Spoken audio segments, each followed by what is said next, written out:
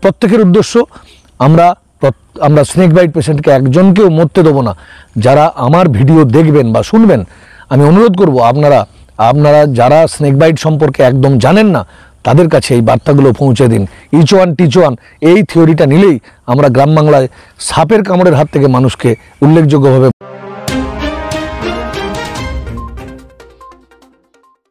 নমস্কার, আমি ঘাটাল স্থানীয় সংবাদের পক্ষে সুব্রত কুমার বুড়াই। এই যে বর্ষাকাল চলছে, এখন জুন মাস শেষ হলো, July August September, June July August September এই 4 মাস পশ্চিমবঙ্গের গ্রাম বাংলায় বিভিন্ন বিষধর সাপের আনাগোনা ভীষণ পরিমাণে বাড়তে থাকে। গোখরো, কেউটে, কালাচ এবং চন্দ্রবোড়া, এই 4টি সাপের আনাগোনা এবং মাঠে ঘাটে বাড়ির পাশাপাশি অনেক সময় শোবার ঘরে প্রচুর পরিমাণে সাপকে আমরা আসতে দেখছি এবং স্নেক বাইটের সংখ্যাও উত্তরোত্তর বাড়ছে।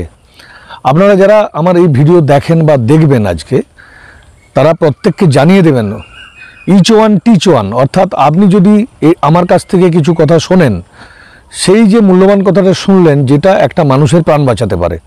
অর্থাৎ গ্রামাঞ্চলে মানুষের অসাবধানতাবশত যে কোনো সময় তিনি যে কোনো বিষধর সাপের কামড়ের কবলে পড়তে পারেন। তাহলে যখনই কাউকে বিষধর সাপ কামড়াবে, প্রধান কাজ খুব দ্রুততার সঙ্গে সময় নষ্ট না করে হাসপাতালে যাওয়া। এখানে 100 মিনিট রুলস আপনারা প্রায় অনেকেই জানেন, যে সাপ কামড়ানোর 100 মিনিটের মধ্যে যদি আমরা হাসপাতালে গিয়ে অ্যান্টিভেনম সিরামটা নিতে পারি, তাহলে আমাদের জীবন বেঁচে থাকার সম্ভাবনাটা 100%। এখানে একটি বিষয় বিশেষভাবে জানা দরকার আপনাদের, সেটা এই যে আপনি যে জায়গাতে বসবাস করেন, অর্থাৎ আপনি গ্রামাঞ্চলের যে ব্লকের অন্তর্গত গ্রামে বসবাস করেন, আপনাদের জ্ঞাতার্থে জানাই পশ্চিমবঙ্গের সমস্ত ব্লক প্রাথমিক স্বাস্থ্যকেন্দ্রে অ্যান্টিভেনম সিরাম পাওয়া যায় এবং সেখানে প্রশিক্ষিত ডাক্তারবাবুরা রয়েছেন, স্বাস্থ্যকর্মীরা রয়েছেন। ফলে আপনাদের স্নেক বাইট হলেই আপনারা বাড়ির কাছাকাছি ব্লক প্রাথমিক স্বাস্থ্যকেন্দ্রে গিয়ে চিকিৎসা পরিষেবাটা নেবেন এবং এই চিকিৎসা পরিষেবা 24 ঘন্টাই দেওয়া হয়, এটা মাথার মধ্যে রাখা দরকার আছে। অনেকে গুনিন বা ওঝার কাছে যান, একদম যাবেন না। সম্প্রতি বাঁকুড়া জেলার রাধানগর বলে একটি গ্রাম, সেই অঞ্চলের একটি বাচ্চা ছেলেকে স্নেক বাইট হয়েছিল, বিষধর সাপের কামড় খেয়েছিল সে, কিন্তু তার বাড়ির লোক হাসপাতালে না গিয়ে ওঝার কাছে নিয়ে যায়।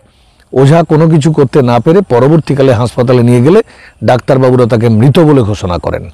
এখানে আরেকটা বিষয় বলবো, যে জিনিসটা নিয়ে গোটা পশ্চিমবঙ্গেই একটা সমস্যা তৈরি হচ্ছে।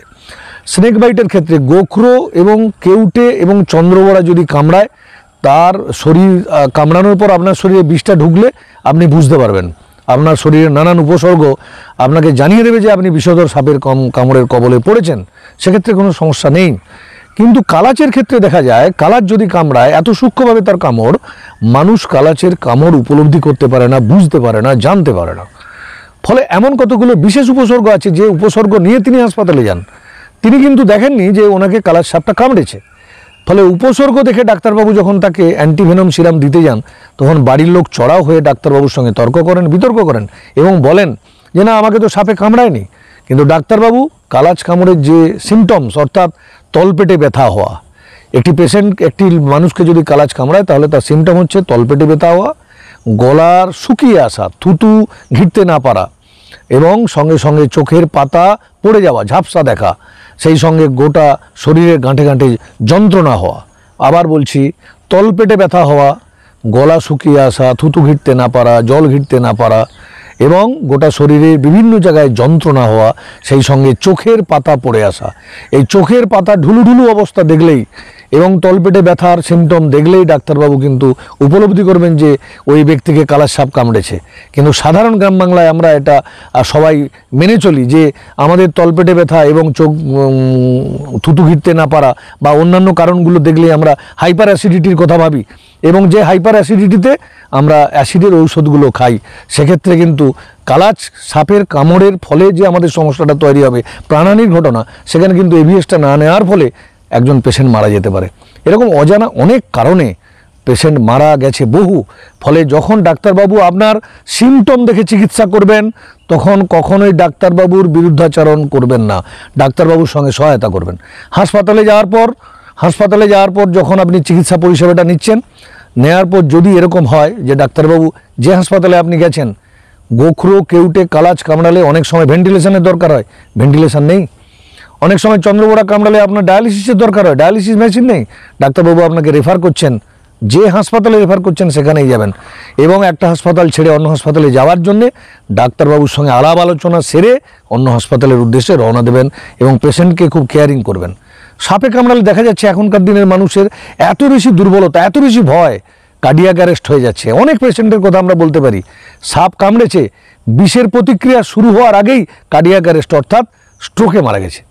ফলে একজন স্নেক বাইট পেশেন্টকে, যারা পেশেন্টের সঙ্গে থাকবেন তারা সব সময় পেশেন্টকে ভীষণভাবে মানসিক সাহস যোগাবেন, ভীষণভাবে মানসিক সাহস যোগাবেন। তাকে বলবেন তোমার ভয়ের কোনো কারণ নেই, হাসপাতালে অ্যান্টিভেনম সিরাম আছে, ডাক্তারবাবুরা আছেন, চিকিৎসা ব্যবস্থা আছে, তুমি অবশ্যই বাঁচবে।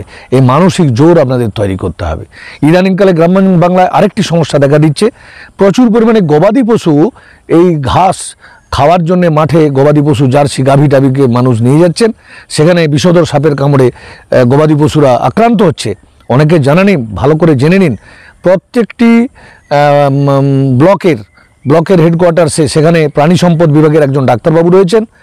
আপনার বাড়িতে যদি কোনো গবাদি পশুকে বিষধর সাপের কামড় দেয়, আপনারা সঙ্গে সঙ্গে সেই গ্রামের যিনি প্রাণী মিত্র আছেন তার কাছে গিয়ে বলবেন যে আমার গরুকে সাপে কামড়েছে। তিনি সঙ্গে সঙ্গে নামটি এন্ট্রি করে তিনি ব্লকের যিনি পশু চিকিৎসক, যিনি আধিকারিক আছেন তার কাছে রিপোর্ট করবেন।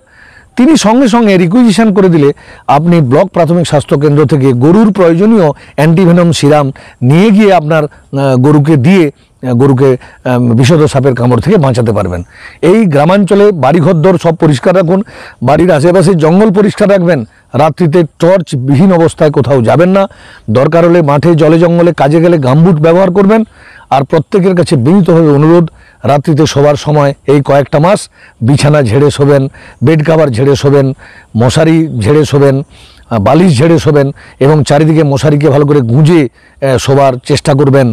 কখনোই এলোমেলোভাবে শোবার চেষ্টা করবেন না, কারণ কালাজ বিছানা পছন্দ করে। কেন পছন্দ করে সে কারণ অজানা। এখন পশ্চিমবঙ্গের সমস্ত গ্রাম বাংলার প্রাথমিক স্বাস্থ্য কেন্দ্রগুলোতে অ্যান্টিভেনম সিরাম ফ্রিতে চিকিৎসা দেওয়া হয়। এক কথায় একদম দুটো তিনটে জিনিস মনে রাখা, সাপ কামড়ালে সেই যাকে সাপ কামড়েছে তার মনের জোর তৈরি করবেন, 100 মিনিটের মধ্যে হাসপাতালে গিয়ে এভিএস দেওয়ার চেষ্টা করবেন, ডাক্তারবাবু স্বাস্থ্যকর্মীদের সঙ্গে সহায়তা প্রদান করবেন এবং ওঝা বা গুণিনের কাছে আদৌ যাবেন না, রাত্রিতে মশারি খাটিয়ে শোবেন, অন্ধকারে হাঁটাচলা করবেন না। নমস্কার, সবাই ভালো থাকুন। আমাদের প্রত্যেকের উদ্দেশ্য, আমরা স্নেক বাইট পেশেন্টকে একজনকেও মরতে দেবো না। যারা আমার ভিডিও দেখবেন বা শুনবেন, আমি অনুরোধ করব আপনারা যারা স্নেক বাইট সম্পর্কে একদম জানেন না তাদের কাছে এই বার্তাগুলো পৌঁছে দিন। ইচ ওয়ান টিচ ওয়ান, এই থিওরিটা নিলেই আমরা গ্রাম বাংলায় সাপের কামড়ের হাত থেকে মানুষকে উল্লেখযোগ্যভাবে বাঁচাতে পারবো। নমস্কার, সবাই ভালো থাকবেন।